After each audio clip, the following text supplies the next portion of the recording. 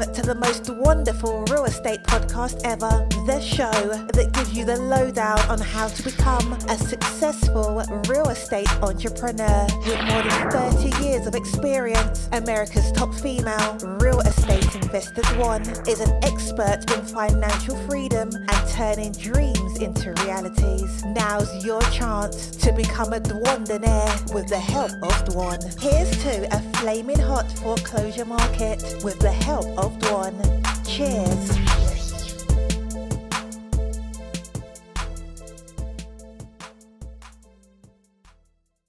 Hey everybody, welcome to another exciting episode of the most wonderful real estate podcast ever.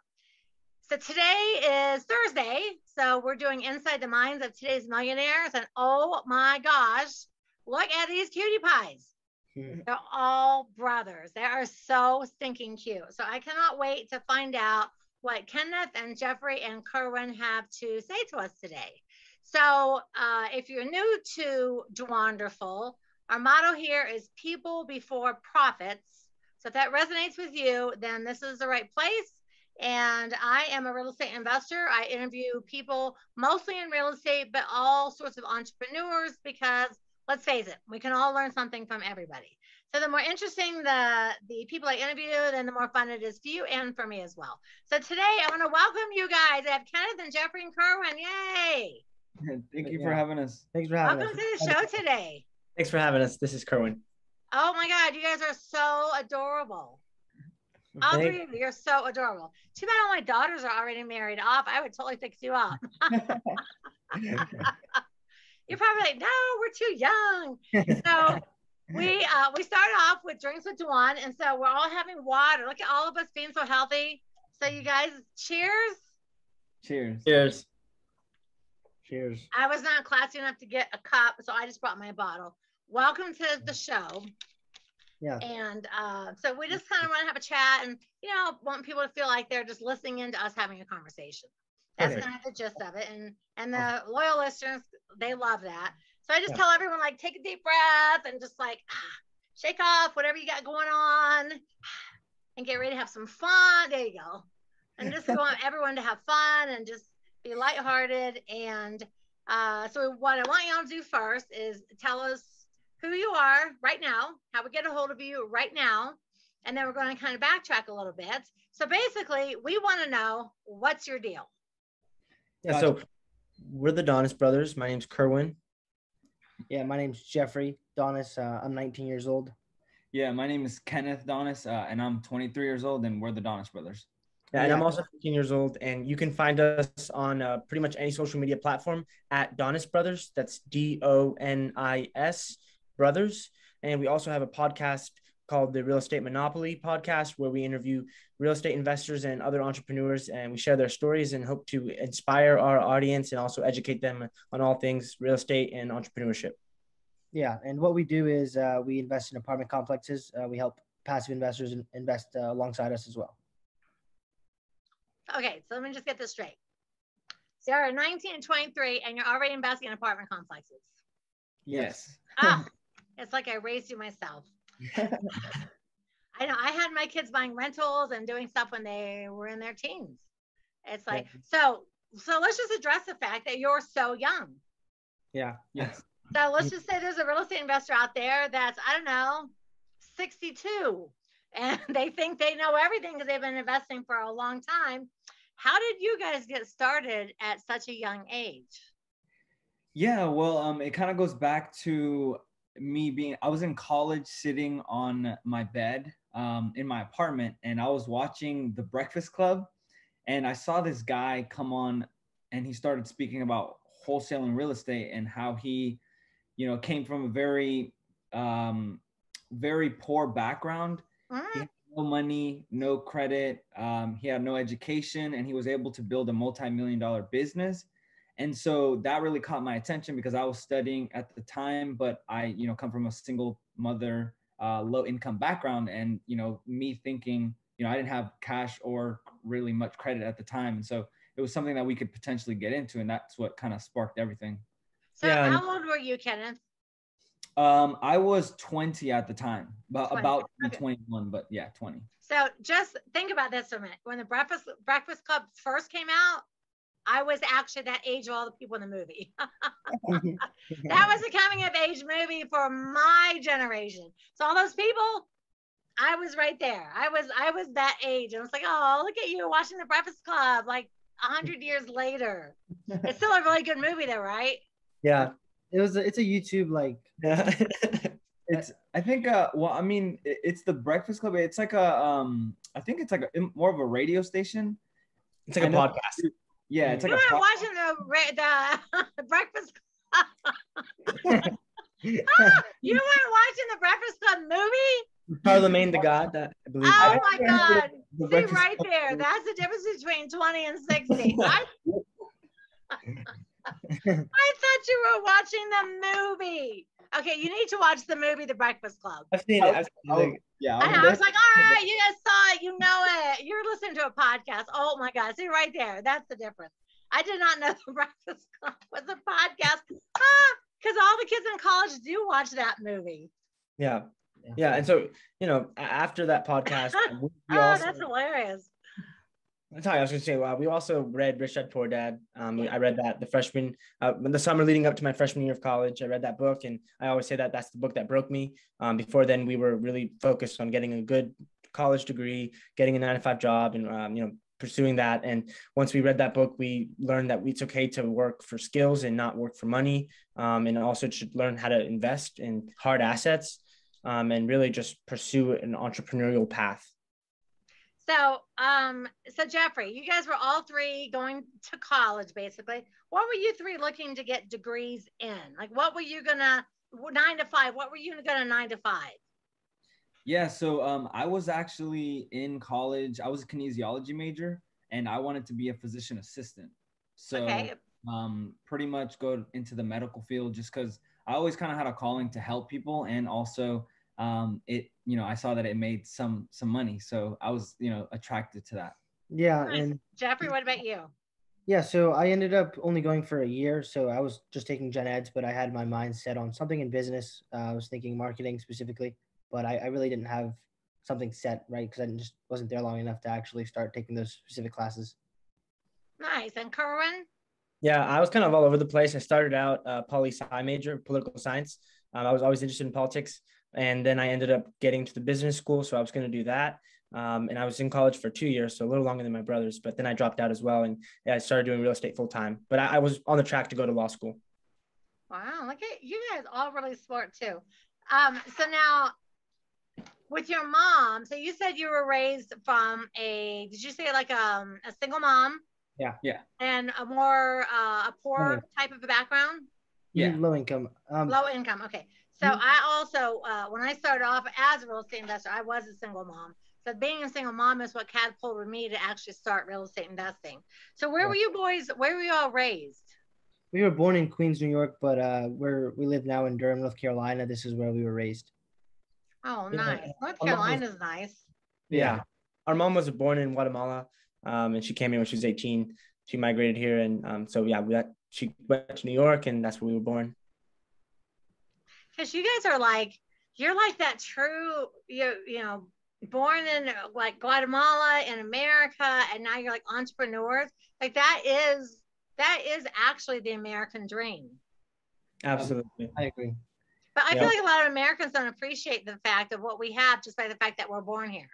Absolutely. And it's funny you say that, because the first time we went to Guatemala, it was right leading into the new year of 2020. We were there for New Year's and Christmas. And that was the first time going back, because my mom had gotten legal residency here. And we were just really humbled to see the conditions they lived in. They were very humble, but they do have, conditions that aren't the same as America. And I always like to say we won the lottery by being born here, and we were one generation away from extreme poverty. And so as soon as we went there, I mean, we were in an analysis paralysis before, because we had learned about real estate, but we hadn't taken action. And once we saw the reality of how close we were to that kind of life, we realized that we didn't have time to waste, and we couldn't keep making excuses about, just right now is not the right time or anything like that. And so we just got back and took action and started our real estate journey. Your mother must be so proud of you guys. Yeah, she is now. I'm sure I can imagine the conversation. Okay, Mom, listen, I know you came from Guatemala. I know we're in America. I know we're all in college. and we're going to get degrees and work these jobs, which would be your mother's biggest dream for you to Yeah. have, raised in America, have a college degree, be all these great things. I can only imagine how the conversation went when you said, so we're just going to be real estate investors. How did that work out? Yeah. Honestly, when I had first told her, that I was dropping out and we're going to do this, we hadn't made any money at all. We were very close to closing on a few deals. And when I had told her, she was very upset because, like you said, it's her dream. Came here to further our opportunities, and from her viewpoint, and most people in general, their viewpoint in being successful is going to college, getting a good degree, and then getting a 9-to-5 job. But we have seen from reading the books at this point that we had learned, like my brother said, Rich Dad Poor Dad, was that is not always the case. No. So we just took upon that journey. It was hard. She was very upset, but now she's okay after she's seen what we've been able to accomplish. Well, so far. You're clearly making money. I mean, your podcast is a real estate monopoly, so nothing else. You're doing a lot of things right here. So now she must be like, oh, my boys, look at them doing so great. Yeah. We try Do you to. have other siblings? We have a sister. She's older and she works in the crime scene investigation in our local police department. So she went to college and she's happy with what she does. And how old is she? 27, I believe. She's a CSI. 28. 28. I love CSI stuff. Yeah. When I was way back when in my day, they didn't have all the schooling for all the crazy crime scene stuff like they do today. It's like, oh man, I would totally do stuff like that. Okay, so Jeffrey, I'm sorry, you were getting ready to say something?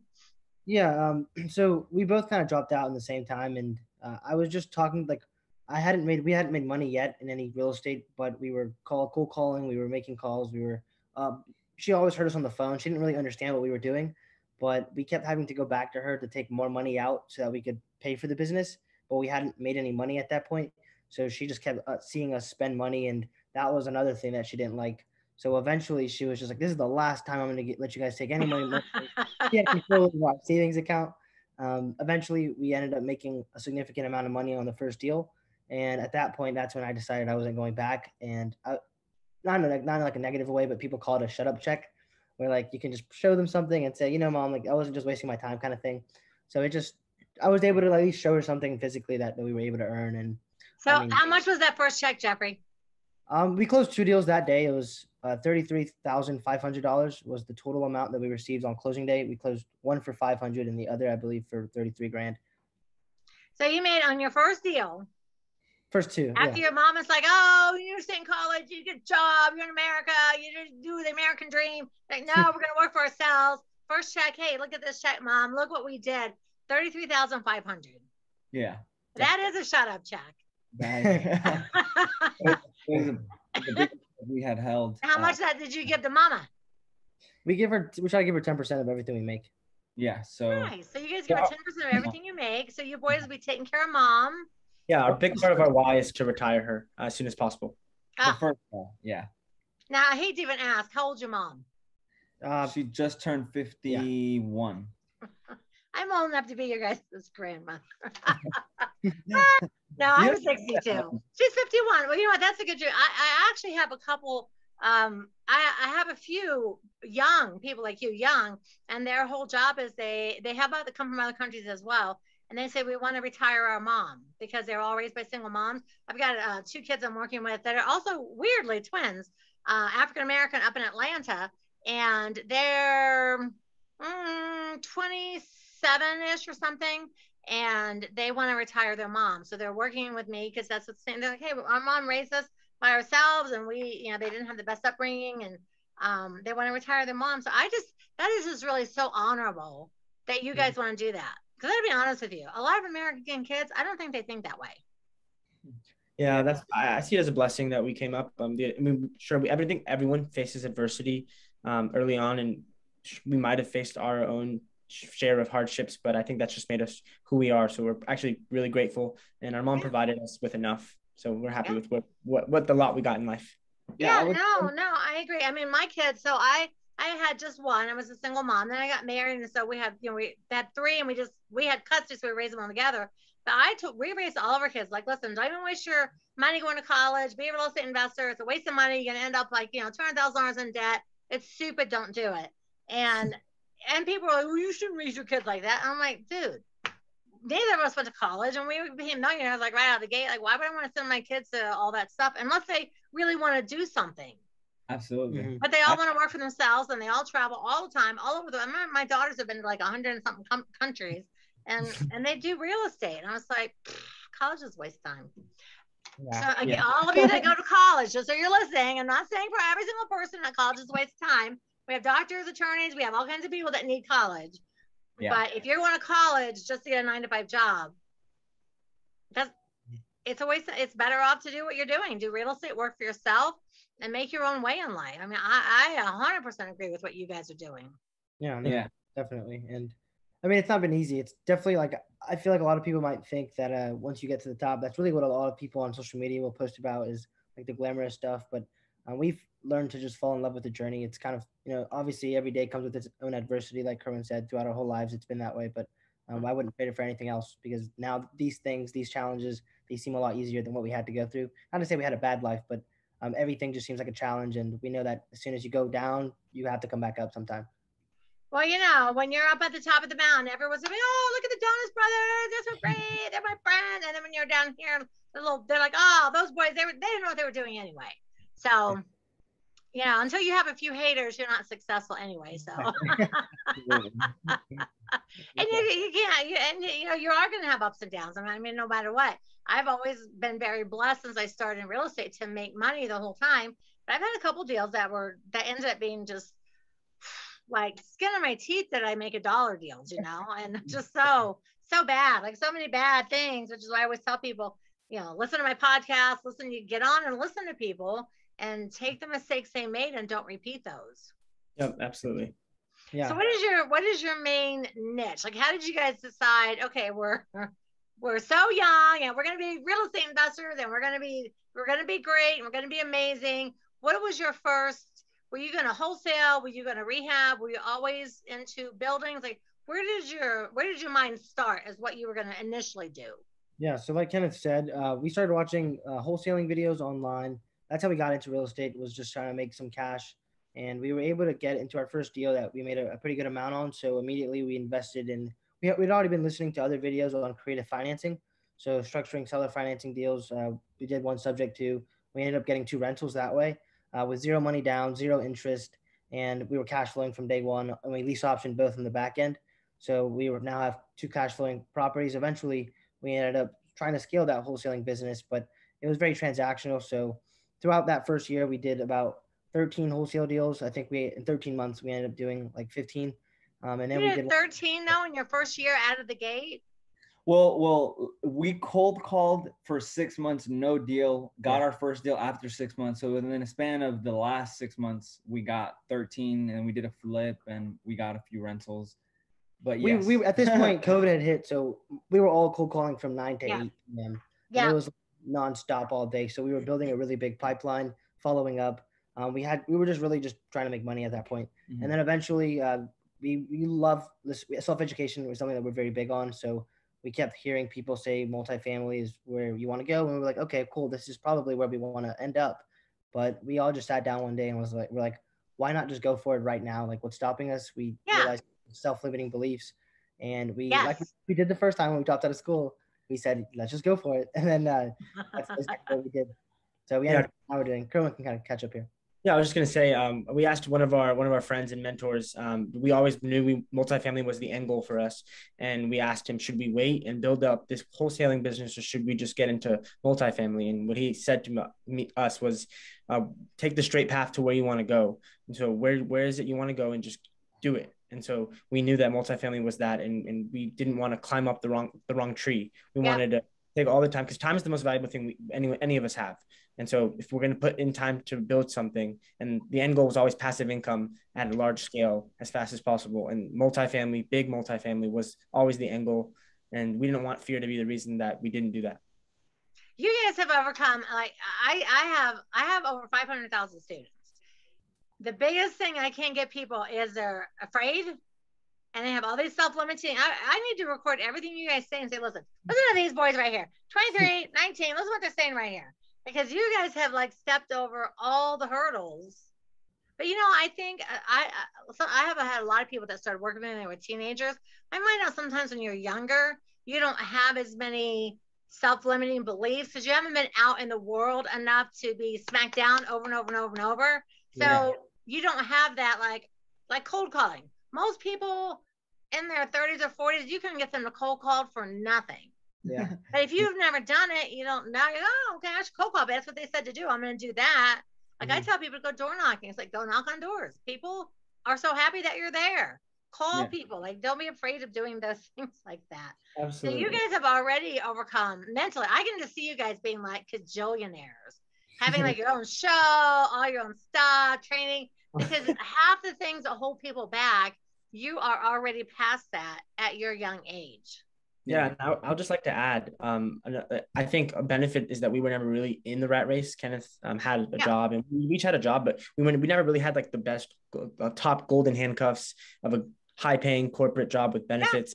So in a way, I mean, we got to that path at an early point where we hadn't been framed or conditioned to anything.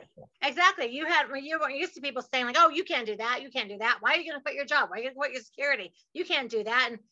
But the problem is that I feel like for newer investors, one of the biggest issues, it's the naysayers.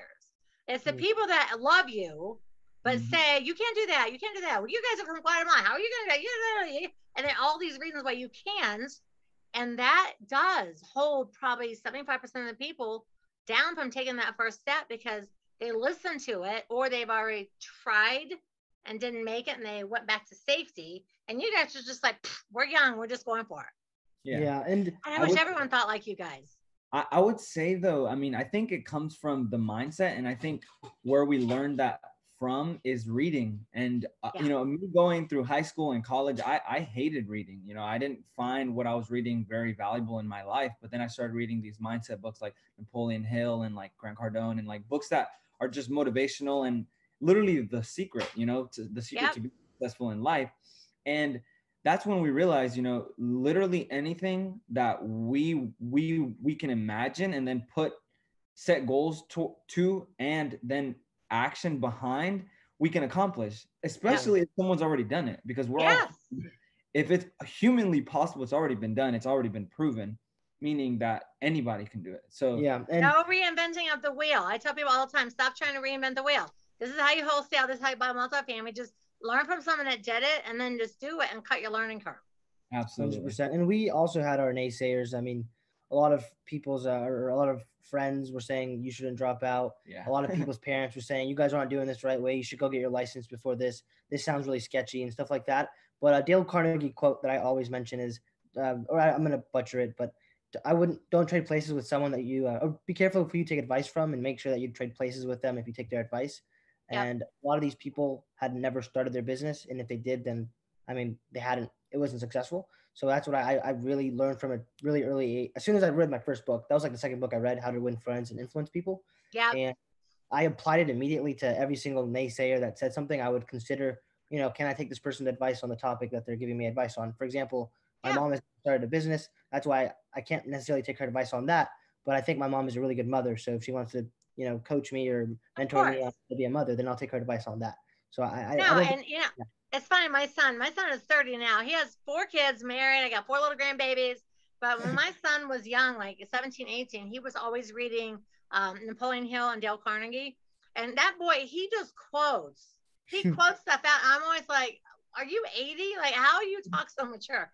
But that's the biggest thing. It's like you have all these people that give you advice. And if you look at them and go, hey, they're making $20 an hour and they hate their job, why do you want to take advice from someone that doesn't even have the balls to do what you did? And do you want to live in their shoes? Absolutely. And something else that we've learned is that failure is only possible if you quit. I know that sounds cliche, but it's true. I mean, if you don't give up, then you can't fail. It's just a matter of time. And another thing, a reason that we got into real estate is we learned and we did our research. I mean, a lot of people that they make a lot of money from their salary job, and they make their money from their income, their active income, but a lot of them make their long-term generational wealth from real estate. Yep. And we realized like people a lot of times wait till they're about to retire towards the end of their life in their careers to get into real estate. We just wanted to do it the other way around and start doing real estate first so that we can live a life of freedom, a life by design. And I mean, we haven't looked back. You guys melt my soul. Oh my God, I love you three. Oh, I do. So tell me, when you say you guys do multifamily, give me an example of what do you mean by multifamily? Yeah, so we target 80 to 100 unit properties. 80 to 100 units. Okay. 80 to 200. I'm sorry. Kenneth does acquisitions. He can talk more about that. I do investor relations and strategic partnering. Capital raising is what I mean by investor relations. On the back end, right? You're just going to nurture the relationship when they invest. But when it comes to strategic partnering, I'm very intentional with people that I meet at a business event. So we'll fly out to a real estate event. I'll get their business card, and then I just network. And then Kerwin does all the marketing. But they can kind of tell you about what they do in regards to the business. Yeah. So basically what we do as a whole is called apartment syndication. And basically, just in a nutshell, what we do is we'll find a deal that makes sense and meet investors' returns. We'll raise the equity for this apartment, and we'll go out and buy it, and then pretty much provide our investors that invest with us a percentage return on their investment. So we just buy apartments basically. So you like 80 to 100 units? To 80 to 200, yes. 80 to 200. Okay, that is. I mean, that's a big place to start. Yeah, it's very competitive. Most people start with like a little fourplex. I mean, on my first one, I did a duplex. I was like, oh, I got a duplex, and then I bought like a commercial. Oh, I got a commercial building. Also 30 years ago, there was no internet, there were no RIA groups, there was no training, and it was really seat of your pants. So I don't think back then it would even have occurred to me, because I didn't know anyone that even did that or had ever heard of that until later. But we do buildings now. We buy we bought a town. So we're rehabbing a whole town.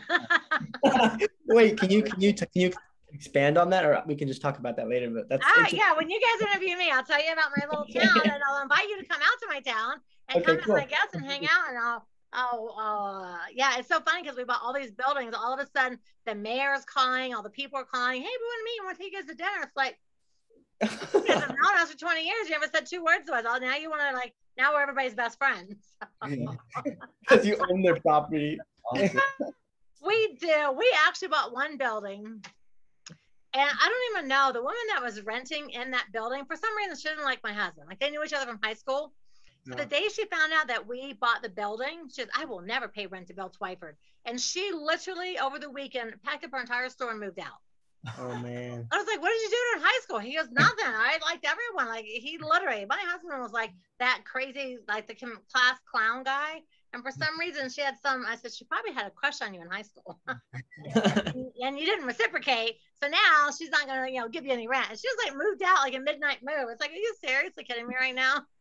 Oh my God. So high school never goes away, even when you're older. So how many buildings have you all bought? So we're under contract. Been a part of. Yeah, we got under contract on one. We'll close on it in September 20th. That'll be the first multifamily. Okay. And we're looking to do 2 more, hopefully soon. Kenneth just submitted an LOI on a property in Alabama that he can probably touch on more.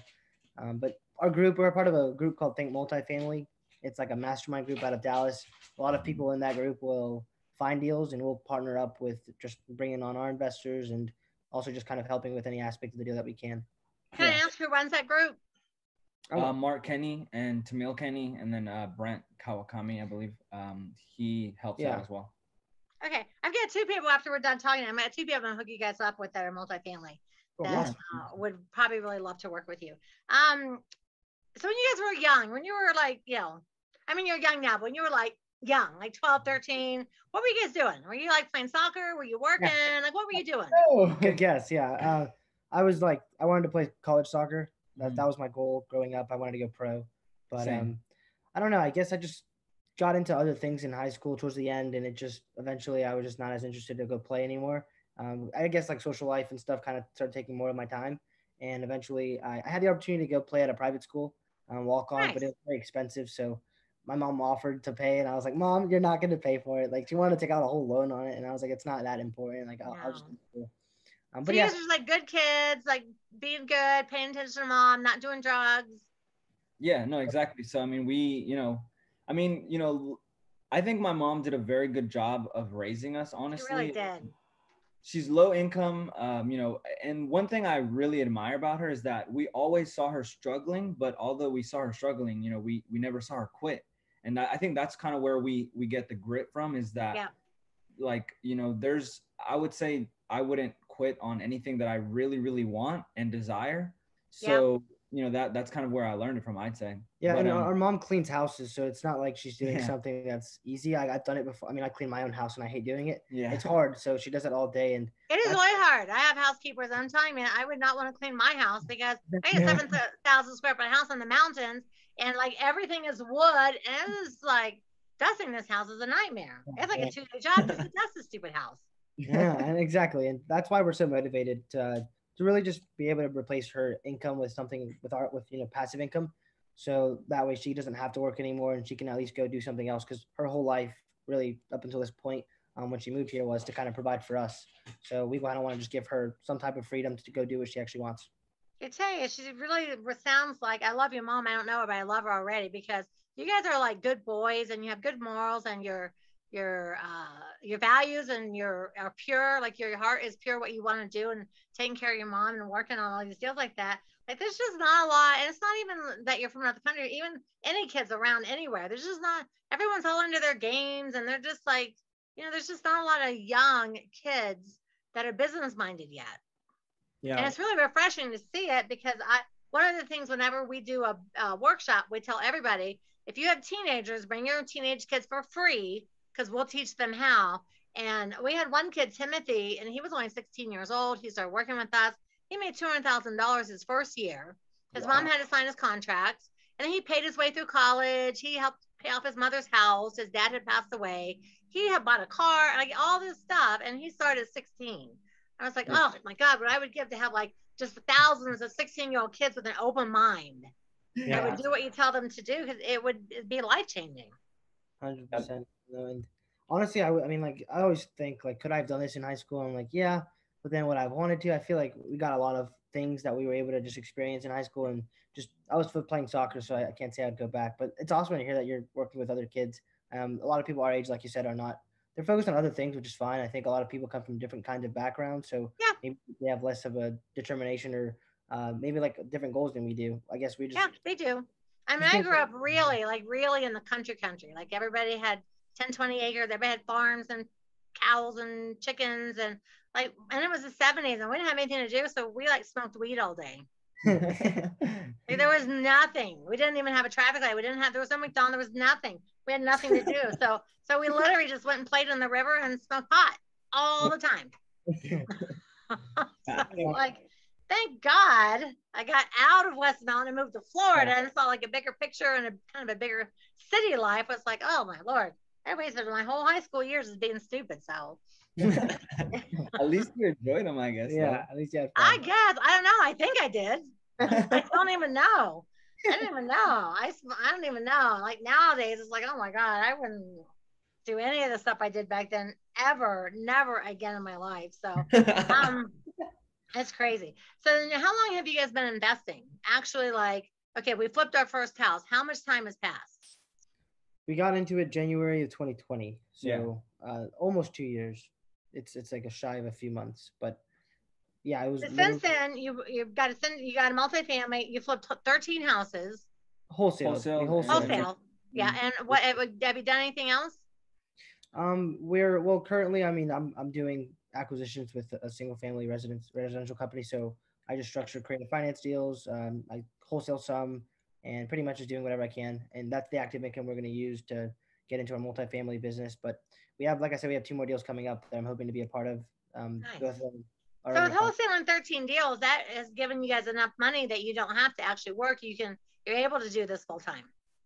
Yeah. That's, I kind of was going back to the, I guess, acquisitions role, because I wanted to just bring in more money. But yeah, we obviously made some profit from that business, and it's helped us a lot. Yeah, we've been able to pay for our education. I mean, we're a part of the Think multifamily group. It's been a great group. I mean, they let us young people in, and everyone in the group has been very welcoming. And I mean, getting in on a 138 unit at our age, I think is awesome. And the fact that It's I wouldn't astounding. say that I've been investing for 30 years and teaching for 25. I know like every speaker in the country. It's astounding what you guys are doing at your age. And it's like, honestly, I'm not even your mom and I'm so proud of you guys. Thank you. But yeah, I mean, yeah. So, our first goal is to, retire our mom, like I said, but I think that's kind of one of our small whys. I think for some reason, we have like a calling to try to help as many people as we can, not just inspire, because, we come from, I wouldn't say nothing, but we come from very, very humble beginnings. You do. If we can do it, anyone can do it for sure. And that's kind of what we're documenting our journey. But, I personally, I mean, my brothers read a book, and they can kind of go into this, but we kind of want to give back and build libraries and kind of partner with Room to Read. They can touch on that. Yeah, it's just a book by John Wood. It's called Leaving Microsoft to Change the World. And he was like a highly paid executive at Microsoft. And he just was not fulfilled. He was making a lot of money, but he just ended up kind of breaking up with his girlfriend. He went to Nepal and saw how much, how happy the kids were, but how little they had. So he kind of wanted to help them. I think he gave them like 3 books that he had, and they really, really loved it. So he tried to just start donating as many books as he could, and that led to him starting a nonprofit. It's one of the biggest nonprofits now, but our mom is from Guatemala. So when we went there actually in person for the first time last year, we just realized how like insanely ungrateful we were just being here. Like Kenneth, we'll all talk about how much adversity we have. We're low income, but it's like nothing compared to what it is over there. It's night and day. I'm wearing this shirt over here, and I think like if I were to wear this over there, I would stand out like a sore thumb, because this is a nice shirt compared to what they have over there. Because when we went over there, they had a lot of our family members were wearing shirts that I had outgrown, or my mom had just taken from our dressers or our closets and sent over in these big boxes that, as a kid, I was like, where is she sending these boxes to? And I was walking around and like everyone, my uncles, my aunts were wearing my like old soccer jerseys. Wearing your things. And things that I just had forgot about. And taken for granted. Yeah. But it was like that's a metaphor. And when I saw it, I was like, wow, like hands down. I mean, I was holding a phone. I was wearing nice shoes. And it was just like literally, it just humbled us so much. So immediately when we got back, that's kind of what pushed us to like make the most of our resources, because we literally are blessed to be here. You are so blessed. Yeah, I got to tell you something. I went on a missions trip. You know what a missions trip is, right? Yeah. So I went on a missions trip, I don't even know, decades ago over, gosh darn, I can't think of the name of the city, but it was in Mexico.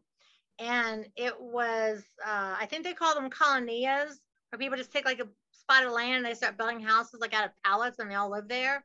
And I had never actually, and I had already been in America, of course, raised on a farm in the country, like, feeling like, oh, I'm raised in the middle of nowhere, And I'm telling you what, I went over there and I stayed for a month, and I bawled my eyes out every single solitary day. I could not believe how everybody lives, and they were happy, and the people would like cook food for us, and oh my God, they were so grateful. And I tell you what, I came back, I was so I was so different, and I thought, wow, I can't imagine and being, even though I was raised in the country, and I feel like, ooh, but actually being raised like that, it was so shocking to me.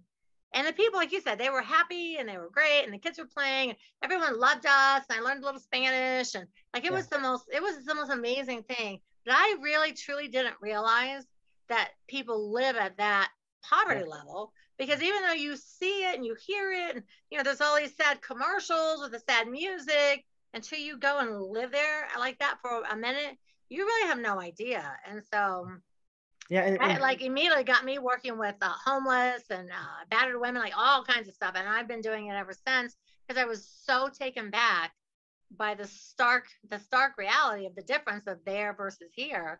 And even the people here that are poor, they're still not poor like that. Yeah, 100%. And even, I mean, that is, just seeing it is like crazy, but then us realizing, or at least, just being there, that being our family, like we're actually related. Like these are our aunts, our cousins, like my mom's sisters and brothers, and our family, like our blood family. So we like, you know, this is not going to be like this forever. Like, we're going to change this. Is basically the mentality we have. It was literally like everyone says, winning the lottery. Like, my mom was one of her relatives to come over here.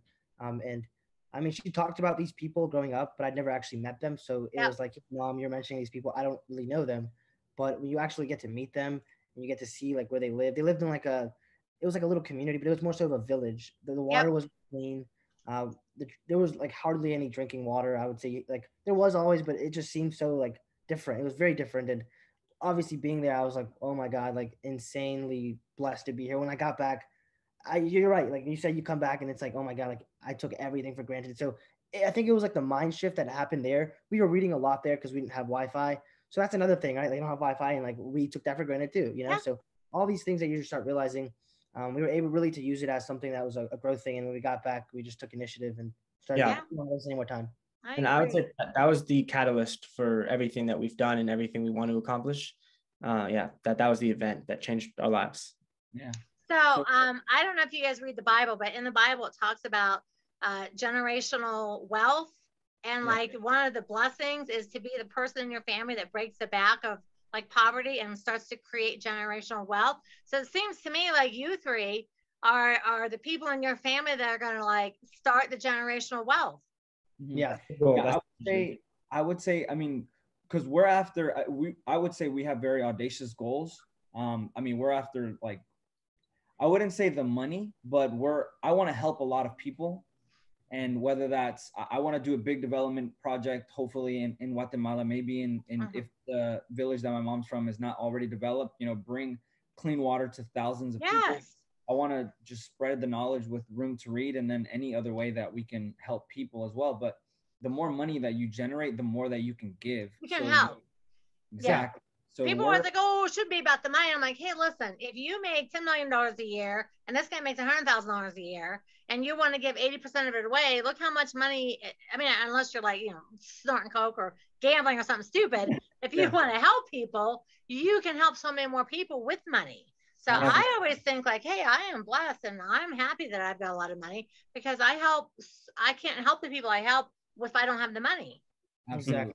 And when you have a good giving heart, not everybody's like that. You'll find out as you go through your real estate career, you'll find a lot of really super greedy people that don't care anything about people. Yeah. No, and I'm sure you've met a few already, but you'll meet more as you go. yeah. And I mean, obviously, like, we want to provide our future generations, but like Kenneth said, it's just I was realizing that a lot of people, I see myself getting so much fulfillment from what I'm doing, and I see other people that they may not be, but I don't know. It seems like I love this so much. I need to show other people, kind of thing. A lot of people my age, they might not think this is a possibility because I didn't at one point, and I read one book and it led me down a rabbit hole. So I really help other people just see some other options, because it's not going into school. It really just seems like there's only one way to go and do anything in life, which is get a job, get a 9-to-5, get really good grades so you can get that job. Do all these extracurricular activities, join internships, and then build your resume so that you can get a really nice job, and then work your way up the corporate ladder. That's how they groomed us. And of course. Yeah, it's not no one's fault. I don't know who's to blame, but I think it's a little unfair because I don't think it was a coincidence. I think this is what I was meant to do, but I think a lot of people, they could do this as well. They just don't know it's a possibility. They might be afraid for whatever reason, or they're scared for whatever people think. And the thing is, it's also generational. Like when I graduated high school in '77, I was living in Ohio.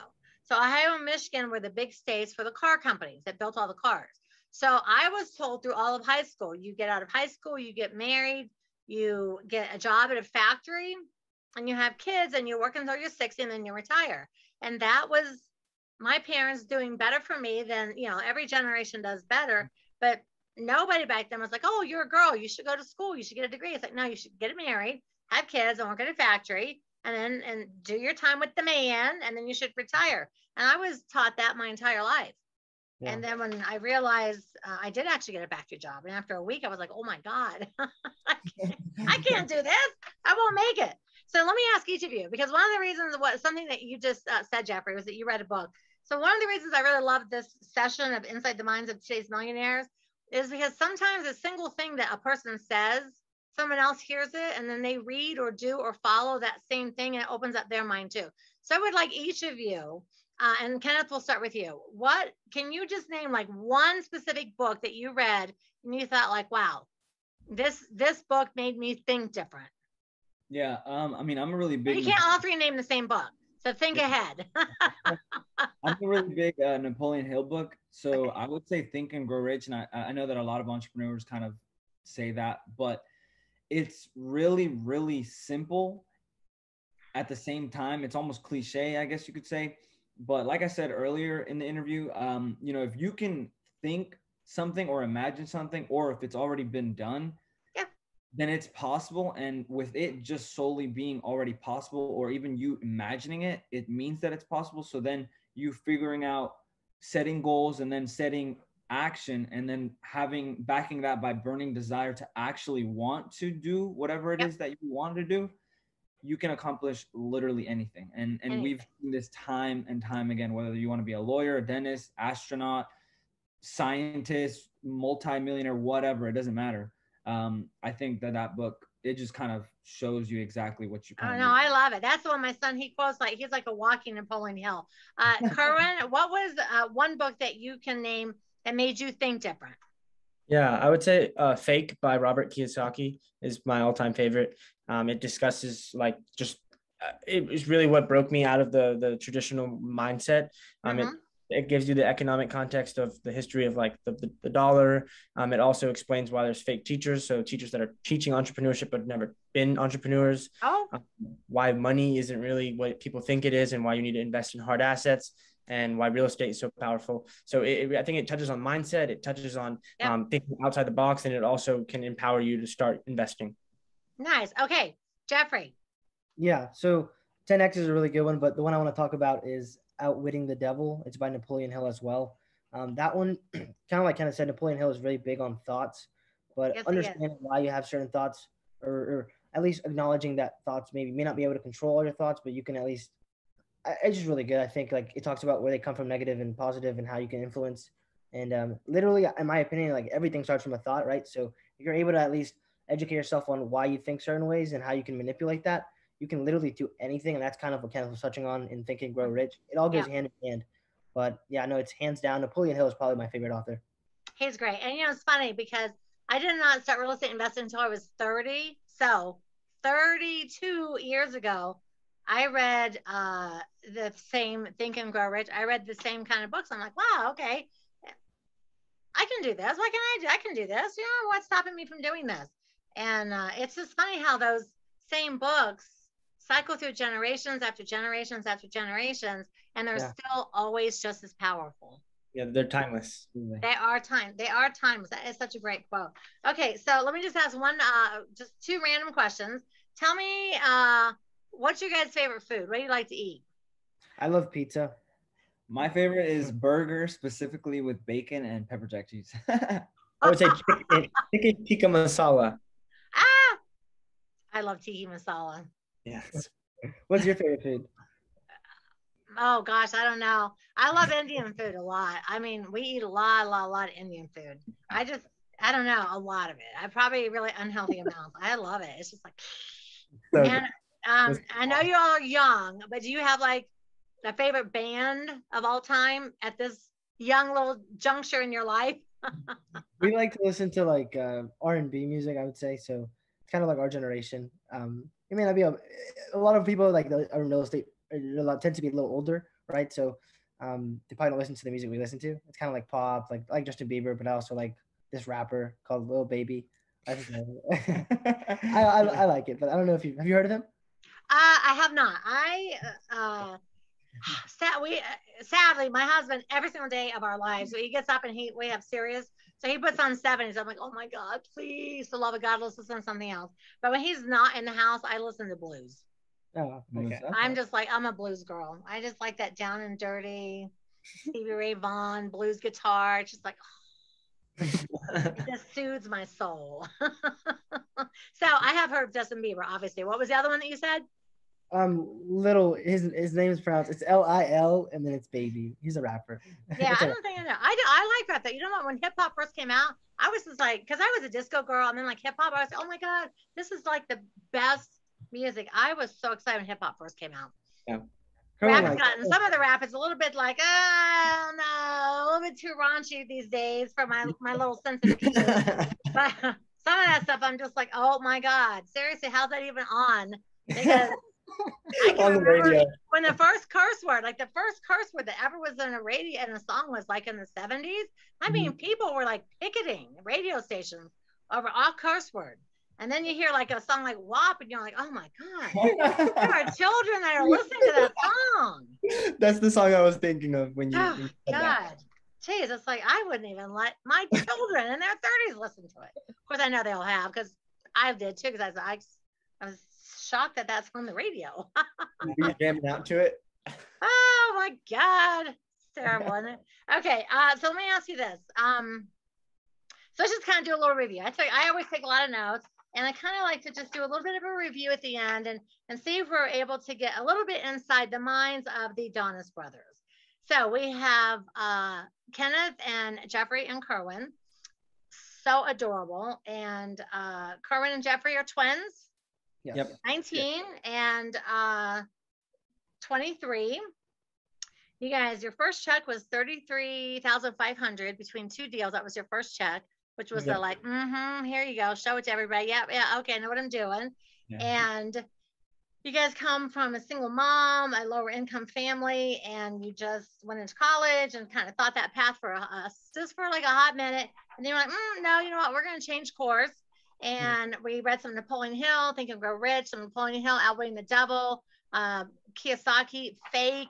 And then you got into different aspects of real estate that you like, as far as cold calling, doing some deals, acquisitions, different things, wholesaled a few deals, have a couple subject twos, and you're going to focus your career on multifamilies.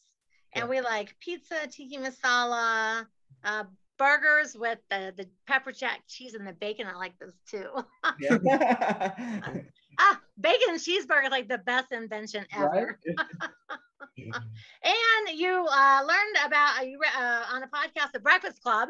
I'm going to challenge you guys to actually watch The Breakfast Club movie. Okay. Will you do that for me? Yes. Seriously, it's a really good coming of age movie, and you're the age of the movie, and it's a really good coming of age movie, and you'll get the thing. It'll be good. And you guys are working on apartment syndication, which I love, and you want to build libraries, and you just really want to give back. You want to retire your mom. Yep. Is that kind of a nutshell of who the Donis brothers are? Absolutely. Yeah. I love you guys so much. So can I have you on in a year so we can see what you guys have done in a year from now?